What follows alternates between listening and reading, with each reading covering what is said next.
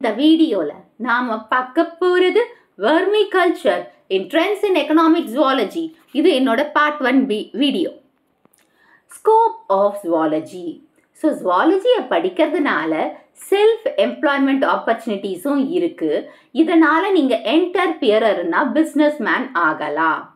So economic zoology இது ஒரு branch of zoology, அதாவது எக்கனாமிக்கலி யூஸ்ஃபுல் அனிமல்ஸை வச்சு நாம் எப்படி பிஸ்னஸ் பண்ண முடியும் அதை பற்றி படிக்கிறது தான் இது. ஸோ இந்த study animals for human welfare.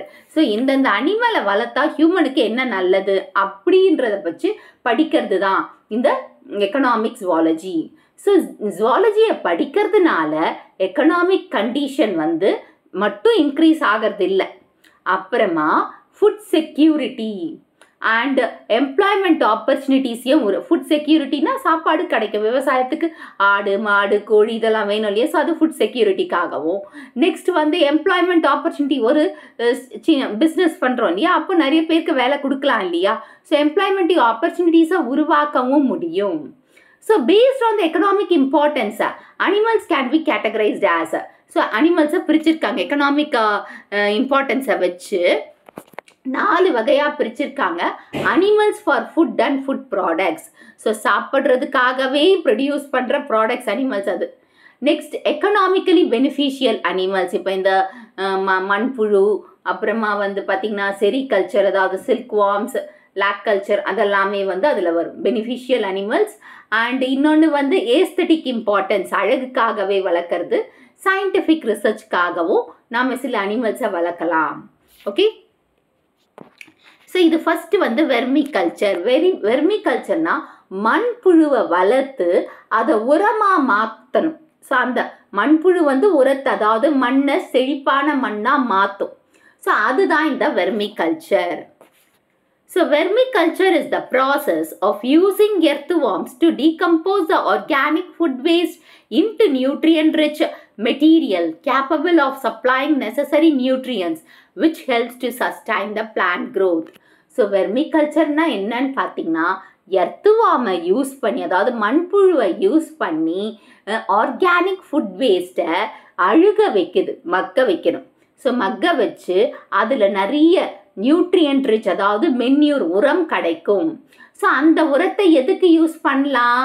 Plant growth, நல்ல செழிப்பான பிளான்ட் க்ரோத்துக்கு யூஸ் பண்ணலாம். So the aim is to continuously increase the number of worms to have a sustainable harvest. அதாவது இப்போ நம்ம ஆர்கானிக் ஃபார்மிங்னு சொல்கிறோம் இல்லையா, அதாவது இப்போ செயற்கை, அதாவது ஆர்டிஃபிஷியல் ஃபர்டிலைசர்ஸ்க்கு பதிலாக இன்னும் ஆர்கானிக்காக ஃபர்டிலைசர்ஸை யூஸ் பண்ணலாம். ஸோ இந்த மென்யூர், இந்த மண்புழு மென்யூர்ன்றது ஒரு ஆர்கானிக் ஃபர்டிலைசரை அதாவது உரமாக யூஸ் பண்ணலாம். ஸோ அதனால் இதை நம்ம எப்படி இன்க்ரீஸ் பண்ணலாம்னா, அதாவது வார்ம்ஸை ப்ரொடியூஸ் பண்ணணும். நிறைய இன்க்ரீஸ் ஆச்சுன்னா, எர்த்வார்ம் புழுவை நம்ம அதிகப்படுத்துகிறோம்னா ஆட்டோமேட்டிக்காக நம்மளுக்கு என்ன கிடைக்கும்? சஸ்டைனபிள் ஹார்வெஸ்ட், ஒரு ஹெல்த்தியான ஹார்வெஸ்ட் நம்மளுக்கு அறுவடை சீசன், அதாவது பிளான்ட்டாக இருக்கட்டும், பிளான்ட்ஸு, ஃப்ரூட்ஸு, எதுவாக இருந்தாலும் நல்லா சஸ்டைனபிள் இதுவாக கிடைக்கும், செழிப்பானதாக கிடைக்கும், நீடித்து இருக்கிறத மாதிரி கிடைக்கும். சஸ்டைனபிளாகவே அதுதான். So the excess worms can either be used to expand a vermicomposting operation or sold to the customers. So இந்த நிறைய worms கிடைக்குது இல்லையா, அதாவது மண்புழு அதிகமாக இருந்துச்சுன்னா ஒன்று வெர்மி கம்போஸ்டிங்க்கு யூஸ் பண்ணலாம், அப்படி இல்லைன்னா அப்படியே கஸ்டமருக்கு விற்கவும் செய்யலாம். அப்போ 2 வகையில் நம்மளுக்கு ப்ராஃபிட் இருக்கு இல்லையா. ஸோ கஸ்டமருக்கு விற்றோம்னா அவங்க வெர்மி கம்போஸ்டிங் பண்ணி அது பண்ணலாம், இன்னொன்று நாமளே வெர்மி கம்போஸ்டிங் பண்ணி அந்த உரத்தை விற்கலாம். அப்போ 2 வகையில் நம்மளுக்கு யூஸ்ஃபுல் இருக்குது. Vermicompost is the primary goal of vermiculture. So வெர்மிகல்ச்சரோட main இதுவே என்னன்னு பார்த்தீங்கன்னா வெர்மிகம்போஸ்டிங், அதாவது மண்புழு வச்சு உரமாக மாற்றுறது. Technically, the worm castings are pure worm waste and are fine and nutrient-rich organic soil amendment. இப்போ மண்புழு எதை சாப்பிடுது? மண்ணை இதாக சாப்பிடுது.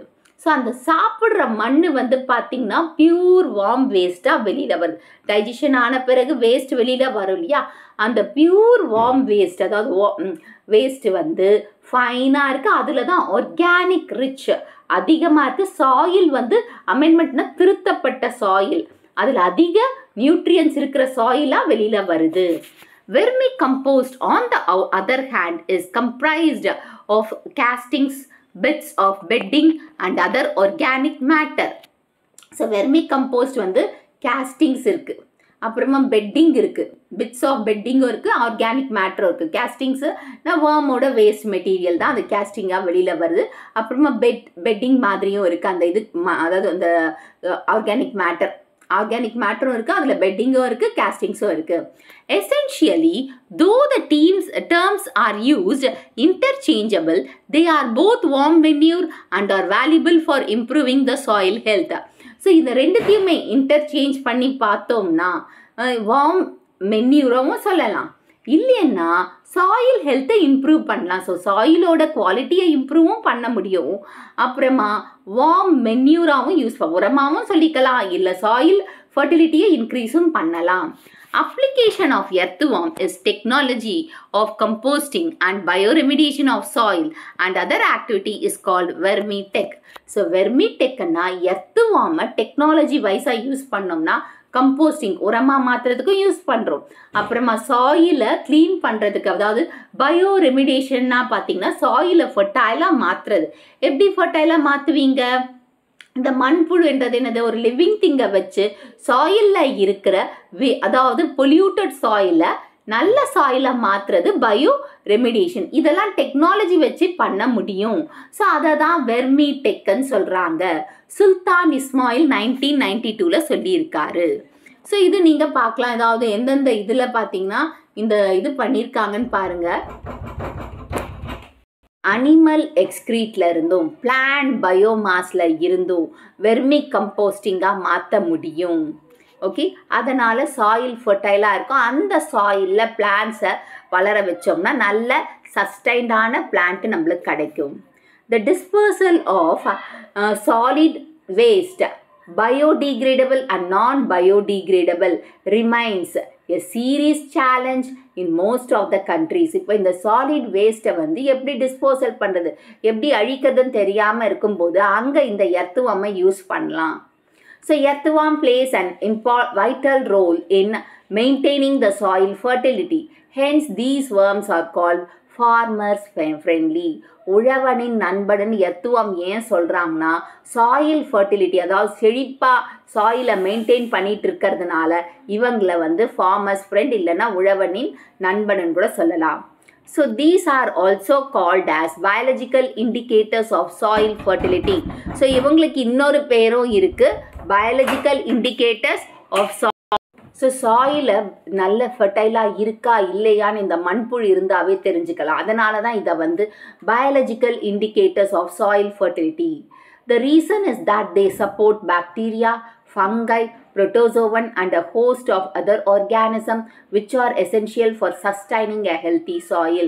ஸோ இவங்க வந்து இந்த ரீசன் பார்த்தீங்கன்னா ஏன் இவங்களை வந்து farmers friendly biological indicators of soil fertiliser சொல்கிறாங்கன்னு பார்த்தீங்கன்னா இவங்க வந்து பாக்டீரியா, ஃபங்கை, புரோட்டோசோவன் இது எல்லாத்தையுமே ஹோஸ்டாக சப்போர்ட் பண்ணுறாங்க. ஸோ இதனால் வந்து ஹெல்த்தி சாயிலை கொடுக்க முடியுது, நல்ல ஹெல்த்தியான சாயிலை சஸ்டெயின் நீடித்து இருக்க உதவுது.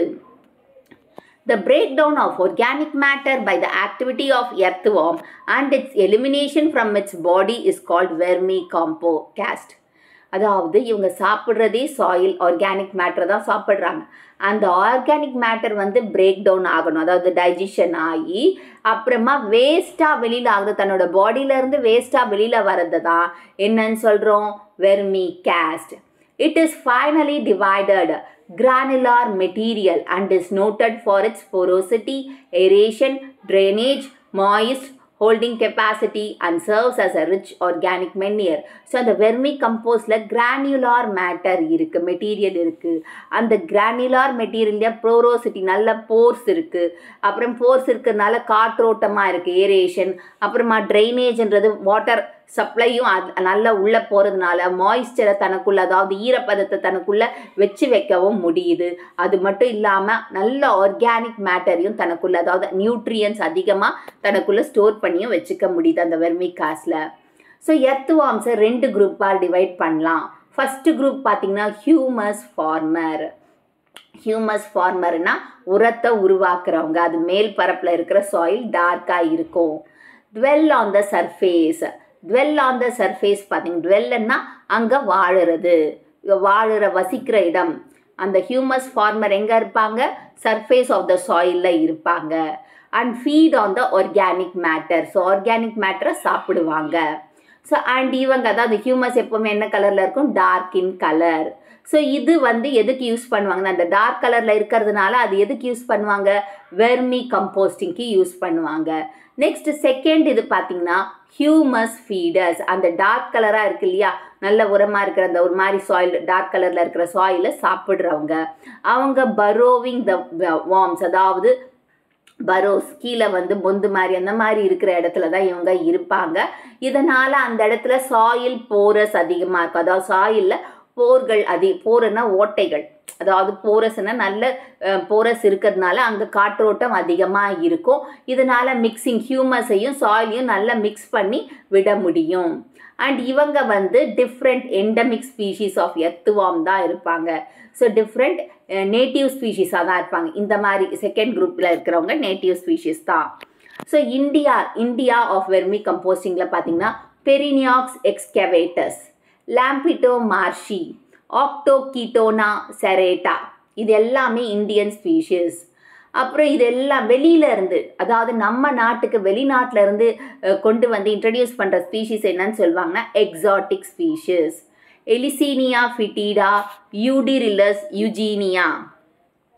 இந்த வீடியோ உங்களுக்கு பிடிச்சிருக்கும், புரிஞ்சிருக்கும்னு நினைக்கிறேன். இந்த வீடியோ உங்களுக்கு பிடிச்சிருந்தா ஒரு like, share, subscribe to science easy tech channel. என்னோட பழைய வீடியோ லிங்கை டிஸ்கிரிப்ஷன் பாக்ஸில் கொடுத்துருக்கேன். நீங்கள் என்ன போய் பாருங்கள். ஏதாச்சும் டவுட்ஸ் இருந்தால் கமெண்ட் பாக்ஸில் போடுங்க.